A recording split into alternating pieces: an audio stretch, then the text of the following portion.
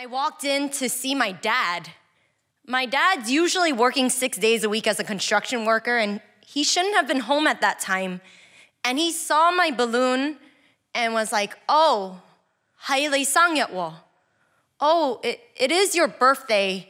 And he looked so sad. And I didn't know why, but I also knew he always remembered my birthday. So I knew something was wrong. And the next day, it was proven when he pulled me and my two brothers into the living room.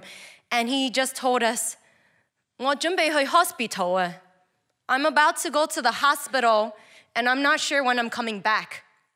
And it turned out he had throat cancer. They cut open a hole in his throat, and he could no longer work.